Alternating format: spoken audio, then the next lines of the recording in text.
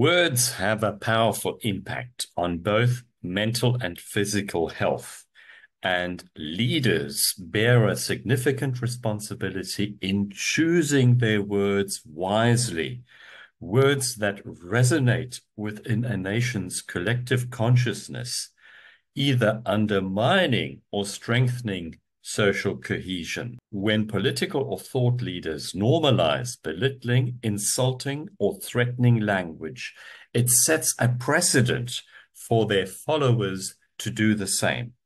It has now become almost impossible to discuss an emotional or controversial topic on social media without it devolving into a personal attack.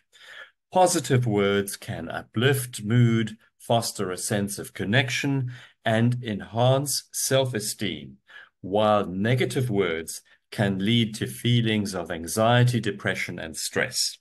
Repeated repetition of certain words can trigger anger and fear, reinforcing harmful beliefs and thought patterns, cementing a pessimistic or fearful worldview. They turn on the body's fight or flight response, leading to increased heart rate, elevated cortisol levels, and muscle tension. A well-known study published in 2015 in the journal Psychological Science analyzed Twitter language from different counties in the United States. The researchers found that the frequency of negative words related to anger, stress, and fatigue was a strong predictor of heart disease mortality in those areas. This predictive power was even stronger than traditional factors like smoking and obesity. Negative social media interactions can turn on stress pathways in the body, leading to chronic inflammation, higher blood pressure, and other risk factors. In contrast, repeated positive affirmation or mindfulness practices involving positive language can lead to lasting changes in brain pathways, promoting greater mental well-being. Kind, supportive, and empathetic language strengthens relationships and builds social bonds, which are key to mental health. Positive words turn on reward centers in the brain, while negative words trigger fear and pain.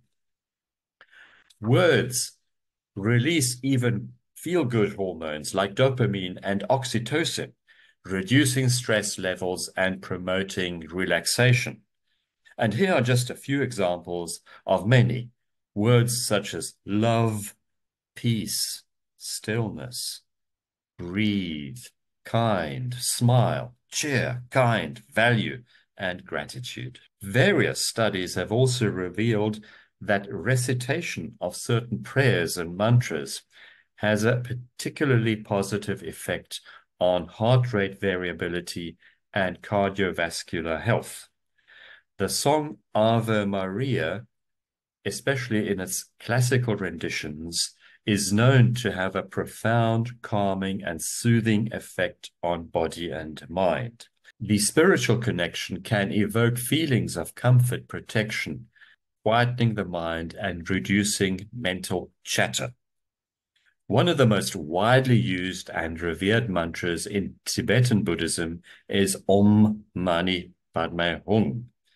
The mantra is particularly helpful in purifying negative emotions such as anger, jealousy, and attachment. And the Om has a particular power in transmuting generational trauma, especially when humming the M at the end of the Om.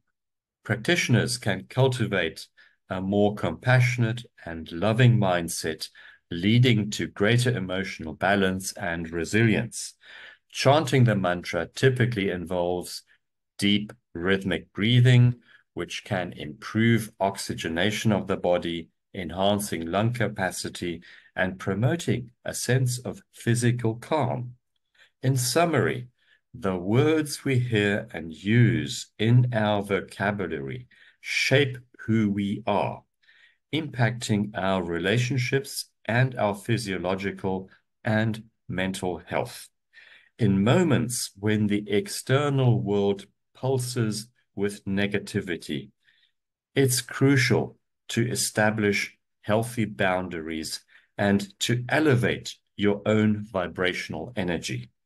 Cultivating a space of stillness, positivity, joy, and self-care becomes essential.